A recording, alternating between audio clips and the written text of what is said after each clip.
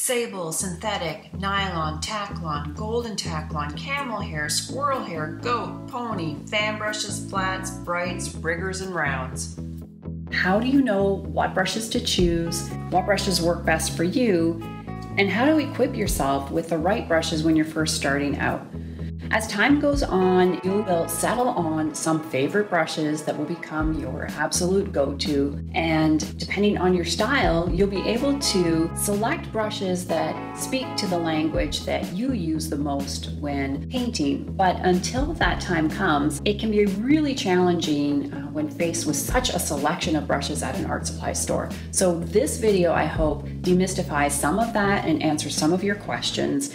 This video is part of a series that I have been releasing, so be sure to look at the description below, and if you want to start at the beginning, the videos are all listed in order just to make things nice and easy for you. And in this video, I'll be sharing all of my tips and tricks on how to choose the right paintbrush for your next watercolor painting. And if you have any questions, please comment below and I'll be sure to answer them.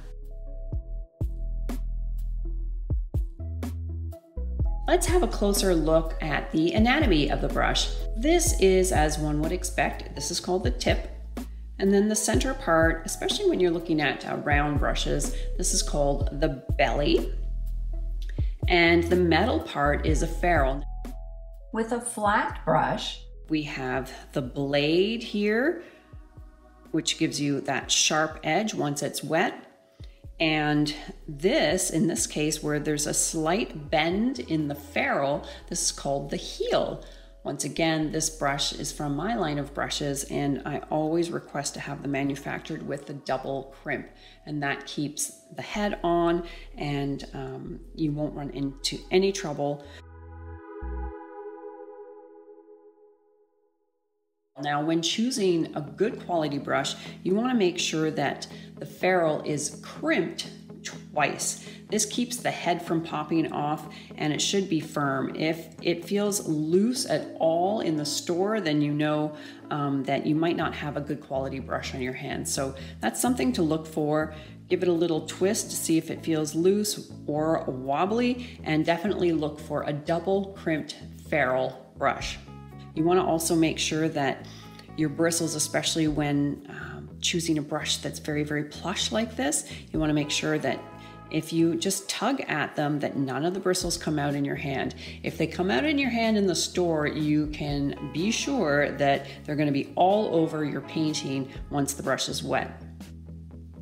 Something to look for in a fan brush is one that stays splayed and spiky and doesn't clump together when you're working with it. The two main characteristics that you should identify when purchasing a brush are brushes that have ability to hold a lot of paint or water in the belly of the brush, and brushes that spring back to a good point when you're painting. That's particularly important when you are doing precise work. Natural hair brushes hold more paint and water, but not all come to a good point. Synthetic brushes hold less paint and water, but do retain their shape. A good quality hybrid pure Kolinsky brush offers both qualities, but they are a little bit of an investment. The reason why you want a brush to hold a lot of paint or water is because watercolor paint dries quite quickly on the surface, and the last thing you want to be doing is struggling with leaving your paper to reload your brush as the paint is drying on the surface. You want a brush that holds a lot of paint and water so that you can continue to work on the surface without that disruption. One question that I get asked frequently is, how can you tell the difference at the art supply store between a synthetic brush and a natural hair brush? I'm going to show you a few characteristics to look for that might give you a good indication if the sales associate at your local art supply store is not as knowledgeable as you would like. So one thing with a synthetic brush, also known as a nylon brush, they may look a lot like a natural hair brush. You can just run a little test to see how shiny these bristles are. So you can just bend the brush a little bit, and if it's super duper glossy and looks something like a Barbie hair, then you know that it's an acrylic bristle or a synthetic brush. That might not hold a lot of water or paint. Now, comparing the amount of shine to a natural hairbrush, the natural hairbrushes are a little bit duller. They don't have that high glossy look to the bristle. And you can see that the bristles are much more irregular in color, and it doesn't look as tidy. It looks a little bit fluffy, a little bit disheveled, but rest assured when it's wet, it will come to a beautiful point and that blade will sharpen right up. So let's have a look just side by side here. You can see how smooth and consistent the coloring is in the synthetic brush and how irregular and a little bit more mottled the look of the bristles are in the natural hairbrush. Let's compare the function of natural versus synthetic hairs. Here's 3 brushes, one full natural squirrel hairbrush, a synthetic brush, and then my blend of Kolinsky sable and half nylon or synthetic hair.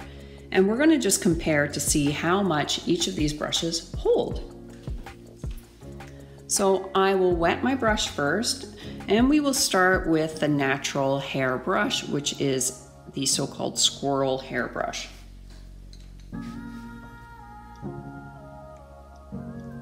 So as you can see, this brush soaks up a ton of paint, and it has a huge belly.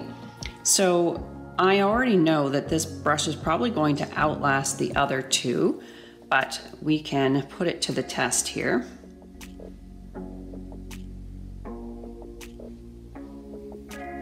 So it's still going. And again, great for blocking in areas, but we've got that funny little bent molded shape to it, which indicates that it's not springing back to its point. So while it has quite a nice edge to it, this is used more for spontaneous strokes and for people who like to paint quickly.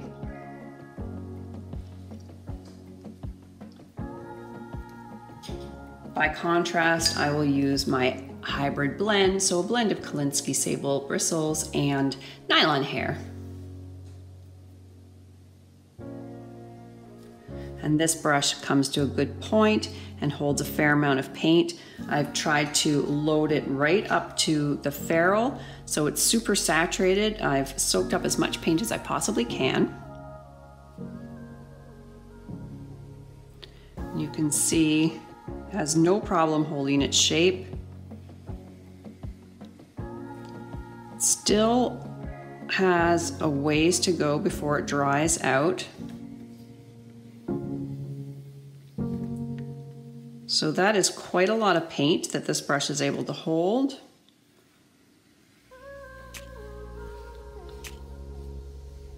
It's still going. And finally, we will look at the pure nylon hair or synthetic bristle brush. So same thing, wet the brush, soak up as much paint as I can right to the ferrule.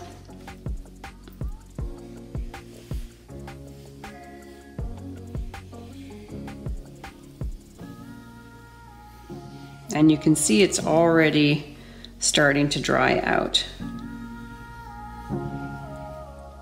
We've learned here is that while the synthetic brush does spring back to a good point, and it's a wonderful brush for beginners because it's budget friendly, it does not hold as much paint as the natural hair brushes. This squirrel hair brush, again, is a fairly budget friendly brush. It holds an incredible amount of water, but it does not spring back to a point. As you can see, when it's wet, it just sort of stays molded. And it's got its own purposes, and there's a lot of joy and fun to be had with a squirrel brush of this type. However, if you are looking for a brush that you have a little bit more control over, this might not be the brush for you. And while most people, when they're starting out, can't afford a pure Kolinsky sable brush, a hybrid brush is a nice alternative. It has a blend of those nylon hair bristles mixed with sable red sable or Kolinsky sable bristles. And as we learned in the video, it springs back to a good point and it holds a lot of paint and water. So for me, this is my go-to brush for a number of reasons. One, it's fairly large. It has a nice generous belly, but it comes to an incredible point. So although it is a little bit on the higher end in the $65 to $70 range, this brush is like having 3 brushes in one. It's like having a number 10, a number 6 or 8, and then almost like a number 3 or a 2 because of the size of the point. I love this brush so much because it just saves me a ton of time, and efficiency is really key when painting in watercolor. Now, there are so many different types of synthetic brushes on the market. There's golden sable, like this brush, dyed to look like a natural hairbrush, and see that it has this beautiful progression of gold to the darker tip, so it's doing a really good impression of a natural hairbrush. Anything by the name of golden sable or golden taklon is not a natural hair, so watch out for brushes that might be misleading using that terminology. We also have white taklon. The taklon brushes are really, really fine, even though they are nylon or synthetic hairs. They're very, very fine. And this is a beautiful choice for a wash brush, especially in this size, because you don't want to certainly invest necessarily in a $200 brush. If you're getting a natural hair brush like a Kolinsky sable in a 2-inch, that will probably bust your budget. Some brushes in your toolbox may be unconventional choices in watercolor. In this case, this is my 1/2-inch ivory short flat, and it is synthetic and nylon, but it's almost as stiff as a hog's hair brush, and it's very, very smooth. The bristles are extremely resilient, so I use this brush a lot for lifting techniques and scrubbing anytime I want to lift off the stain. This ivory bristle is much more coarse than the fine taklon hair here. And they all have different purposes and functions, so it's important to have a really nice variety of bristles in your brush kit. This is a golden taklon, and it definitely isn't trying to give the impression of a natural hairbrush. You can see how bright orange it is, so it does already look a little bit more artificial. Again, perfectly suited for beginners, nice and budget friendly, and even though this is a smaller flat, it's quite plush, so that's something you want to look for. You want to make sure that there are enough bristles there, especially because it's synthetic. You want to be able to hold as much paint and water as possible. Friends, if you are enjoying this absolutely free content, I would love if you could click that super thanks button located right below this video box. It helps to support me and allows me to keep providing free content for you. In this section of our video, we're going to look at all these different shapes of brushes and the function, what they all mean, what they all do. So this is a mop brush, and you can see it has a really nice soft dome shape to it, and it is great for blocking in large areas, working quickly. It's kind of shaped like a makeup brush. In the round family, you're going to see something a lot like this camel hair brush. It's an example of a round brush, but it's a little bit more blunt on the top. Doesn't come to a good point. Kolinsky sable blend. This is called a pointed round. This is a fan brush, great for grasses and fur. This is another fan brush, but this is in my ivory or synthetic bristle. Now I'm going to show you 2 flats. This is a flat brush. You can see it has fairly long bristles and then that nice blade to it. This shorter flat is called a bright, and all of these shapes are brushes that you're going to find when choosing between watercolor, oil, or acrylic. It's all the same terminology. This is another beautiful brush, a pointed round. Now for me, that's really important when working with detailed brushes, to have one that has a pretty good belly to it and then comes to a nice point. This is, in my line of brushes, this is my Kolinsky sable once again. As you might come across something called a rigger or a liner. It's a brush that has really long bristles. Now, when doing long, elegant lines like long branches, long blades of grass, telephone wires, or masts on a sailboat, You're going to want a brush that holds a lot of paint so that you can do one continuous line without any disruption and having to reload your brush. That is the purpose of a rigger or a liner. Because of that really unusual length to the bristle, it can hold quite a lot of paint, and I recommend filling it right to the ferrule. Something that I recently added to my kit on occasion, especially when plein air painting, is a dagger brush. Like, you can work with natural hair or synthetic. It just gives me a really fun and flexible, characterful strokes, and I can really manipulate the edges to it. So it's a new addition to my toolkit. I don't always have it in there, but you may see it in some of my future tutorials. One of the most important brushes is my filbert brush. Once again, this is the ivory bristle, so it's synthetic, and look how thin that is. What I love about this brush is because it's synthetic, it doesn't hold a lot of paint. And as odd as that sounds, this makes it the perfect brush for mixing paint in my palette. You never ever want to use a natural hair brush when mixing paint in your palette because it really can wear down the bristles. This guy is super duper resilient. Those stiff, coarse bristles and the fact that it's synthetic make it a really tough little workhorse. It's shaped like a little paddle. It easily scoops up paint and distributes into the palette. I absolutely love this brush. You'll see me talk about this in almost every single one of my tutorials when we start mixing our paint. There's a lot less paint waste with this brush.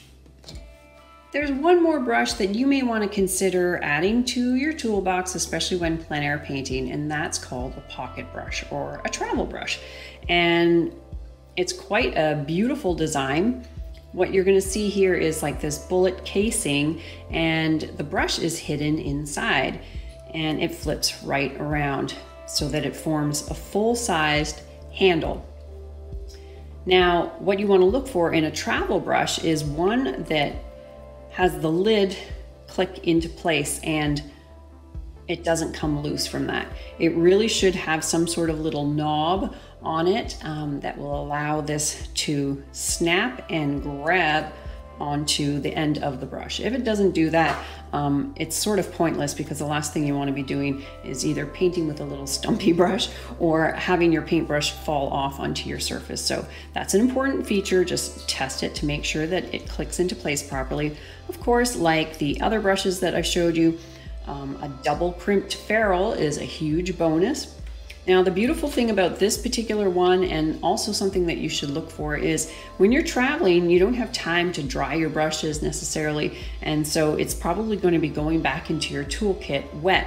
So the nice thing about this brush is that it has a hole in the lid, so when it goes back on, the brush can air out and it won't end up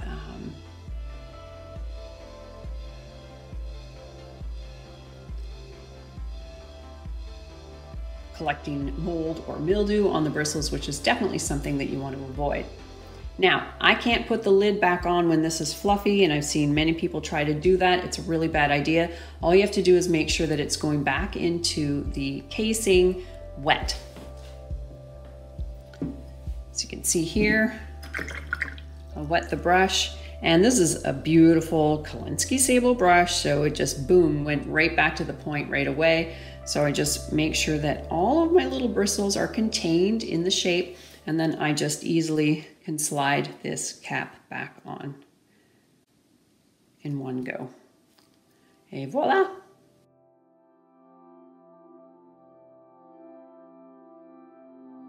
In my kit, I've got my 1-inch natural hair sable brush. I've got a number 1 Kolinsky sable round. I have my number 10 hybrid, which is half synthetic, half Kolinsky sable. And it's like having 3 brushes in one, so I can skip right over this and go right to my number 1. I don't need any filler brushes in between.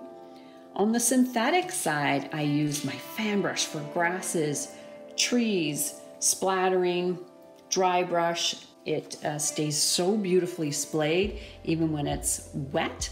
And that's something to look for in a fan brush, is one that stays splayed and spiky and doesn't clump together when you're working with it. My filbert, which is great for lifting curvy, round shapes from my watercolor, but also I use this as my mixing brush. My flats, which I use for lifting and dry brush and masking broad areas. And then my number 6 round, which I use for round areas that I might want to mask. And then once again, my rigger liner. I both paint with this and mask with this.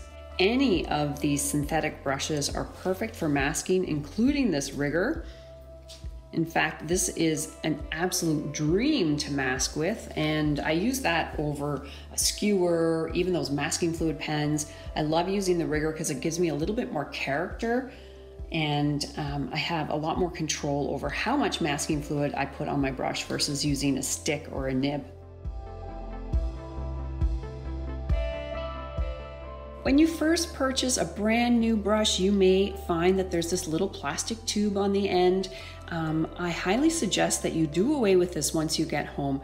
Really, this tube is just meant to help protect it during the shipping process and while it's at the store. Just take the tube off and get rid of that once you get home.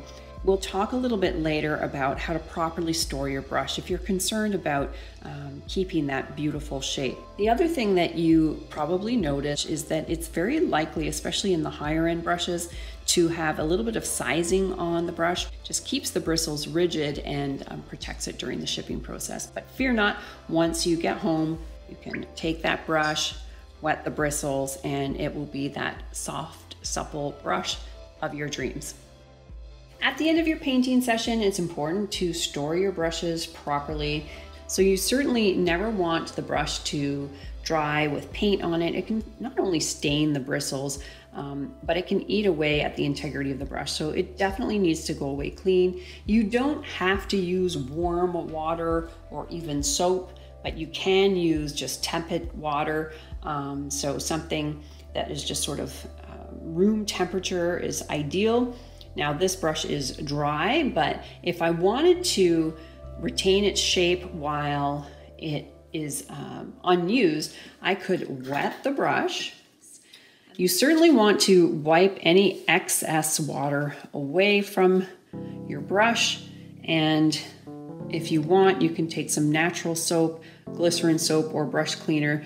It conditions the bristles, but also helps to kind of mold it back into that beautiful, pristine shape. It's totally optional. This is an extra step. If you're in a studio environment and you want to store your brushes upright, you certainly can do so. Now, the only thing is, if you're storing your brush upright, you do want to make sure that as much water is out of that as possible, because the water can travel down the ferrule and end up cracking and busting the wooden handle. This brush is a perfect example of what happens when you leave your brush sitting in water in the cup, or you don't dry your brush as much as possible and you leave it storing upright in a cup. So both cases, the water can travel down the ferrule and get absorbed by the wooden handle and bloat the wood and bust off your paint. And it can also loosen the glue on your ferrule. So make sure that you're always drying your brushes and putting them away carefully until the next time you're ready to paint. You can use bamboo mats, sew 2 placemats together that have little pocketed slots. My preference is to keep them in a case like this because it has a zippered pouch and it keeps the brushes from sliding out. I've been teaching for over 25 years and I've seen a lot of students lose their brushes in those rolled up cases because they slide out the top. So that zipper just offers a little bit of extra containment and I think is a huge asset. What I love about this particular construction is that it's quite rigid, so there's no concern with my brushes getting broken or bent while in storage. And I take this one traveling with me as well. I think it's absolutely brilliant. There's so many pockets to it here. I can keep my brushes nice and organized and in place. And I've got so many slots. I can use pencils. I've even got an extra pocket that I can store my pens when I'm doing pen and ink, and even erasers as well. So lots of room for multiple different styles and sizes of brushes. And then finally, I can just close it up and zip it up, and there's no chance of losing any brushes. And then because this is not an airtight container, any extra humidity that was left in the bristles can escape freely. And once again, we don't want mold or mildew building up on our brushes. So you can check out the links below for my recommendation for a brush case just like this. If you like this kind of content, be sure to comment, to like, and even hit that super thanks for me, which is down below. That really helps to support me and allows me to continue creating this free content for you right here on my art channel. Thanks for watching, everybody, and happy painting as always. See you the next time.